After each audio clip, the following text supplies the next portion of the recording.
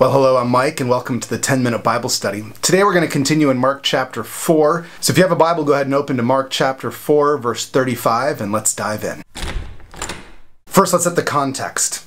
Jesus has just finished telling his disciples the little parables. We looked at that in the last episode. You can go back and watch it if you'd like to. And in those little parables, Jesus began revealing more and more of himself to the disciples. Now in today's episode, he's going to reveal a lot more of his identity to his disciples as he gets on a boat and begins traveling to the other side of the Sea of Galilee. Now as we know, his disciples, at least a few of them, are fishermen, so they'd be very comfortable on a boat, especially a boat like this. But probably they're used to staying closer to shore. That's where the better fishing is going to be, particularly if you're fishing with a net. Now, the Sea of Galilee, it's not unusual for storms to come upon the sea quickly, and for those storms to sometimes be violent. So a sudden storm like this, it wouldn't be unusual. Now, a word about the boat. This would have been a small boat. The text tells us that they took several boats with them to the other side, and there would have only been one place for someone to sleep. That would have been on the stern, the front of the boat, where oftentimes there would be a raised seat, sometimes with cushions, and that's where Jesus has settled in.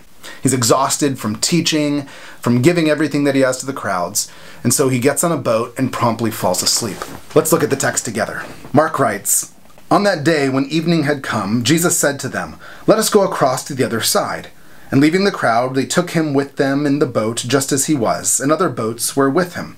And a great windstorm arose, and the waves were breaking into the boat so that the boat was already filling. But he was in the stern, asleep on the cushion. And they woke him and said to him, 'Teacher, do you not care that we are perishing?'" Now, we've already spoken about the Sea of Galilee. We've already spoken about the boat. We've already noticed how Jesus is up in a stern in the front of the boat sleeping. And now we come to how the disciples respond to the storm. The storm has them in a panic. Fishermen, they would have been comfortable in a boat, but they are really frightened by this particular storm. And so they run to Jesus and they wake him up. Now, it's clear that they want something from Jesus, even if it's just they want him there while they go down. Now, it's worth noting that they call him teacher here. To the disciples, Jesus is still a teacher, not yet Lord. That has not yet been revealed to them, although it will be soon. Mark continues, "And he awoke and rebuked the wind and said to the sea, 'Peace, be still.'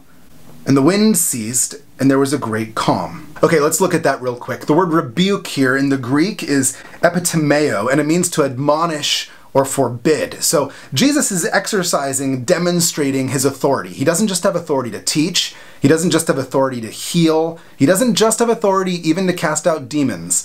Jesus has authority actually over the wind and the waves. This is a new revelation in the book of Mark. Jesus has authority over the very forces of nature. So he rebukes the wind and the waves and he says, "Peace." Now this word peace here, when translated, is really just hush. It's be quiet. It's not peace like shalom. It's not a theological peace. It's just a stop, be quiet, that's enough. That's what Jesus is doing. Now, and maybe reading a little bit too much into this, but when I hear peace, be still, it reminds me of Psalm 46, which actually we've done an episode on. I'll post that in the description down below. And in the end of that psalm, it says, "Be still and know that I am God." That to me is what this has echoes of. Now, Psalm 46, it's a psalm about the storms of life, about being overwhelmed and feeling like the world is caving in. And in the end, there's this recognition, there's this admonishment to be still and know that God is God. And here Jesus says, be still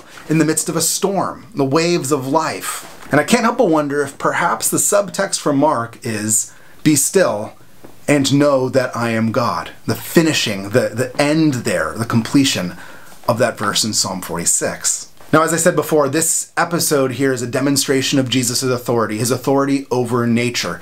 And that's authority that belongs to God and God alone, just like the authority to forgive, which we saw a couple episodes ago. And Jesus continues and says, he said to them, "Why are you so afraid? Have you still no faith?"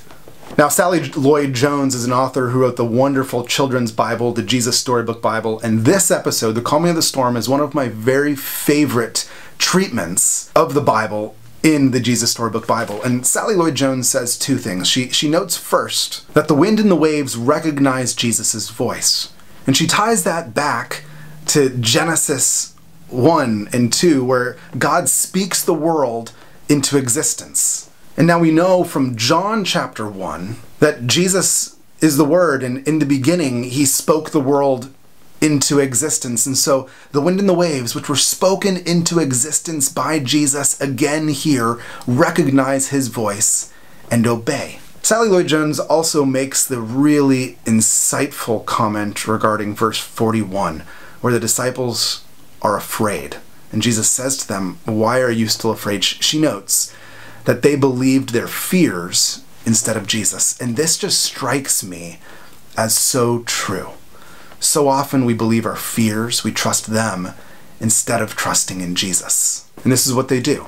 Mark writes in verse 41, the disciples, they're terrified by this demonstration of power and authority, and they should be. I can only imagine how overwhelming it must have been for them. And yet here, instead of asking Jesus about it, they turn to one another and they say, "Who is this?" We've already seen in Mark that Jesus wants us to bring our questions and our doubts and our fears to him. Now, don't get me wrong, it's good to bring those doubts and fears to your friends, but we shouldn't just bring them to our friends. We shouldn't just bring them to our friends. We need to bring them to Jesus also. Friends, let's be the sort of people who bring our doubts and our fears to Jesus.